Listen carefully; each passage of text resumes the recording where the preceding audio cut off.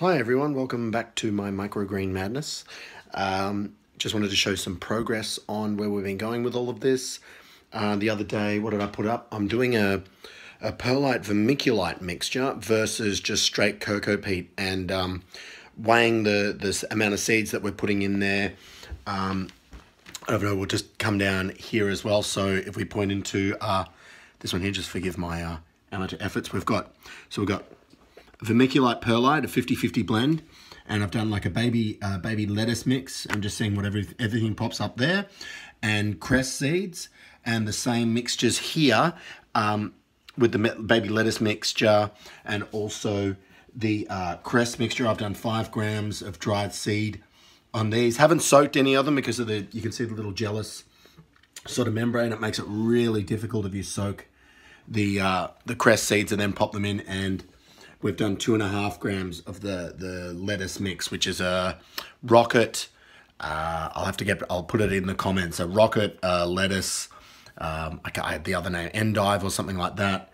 But there's 4 little ones in there, and we're just seeing what sort of comes up. So initially, I'd say it looks like the cress is just a little bit more advanced in the perlite and vermiculite mix, and it looks like so far it's about the same with the little baby leaf lettuce mix as well. So look, that's our little setup over here where everything goes.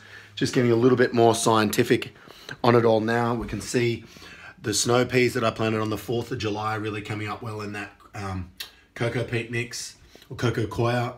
It's a lot more sustainable. Mustard's come up really well. Radish and mustard, they were both done on the 10th of July, and as you can see, just on 10 days they're ready to go. And broccoli and wheatgrass.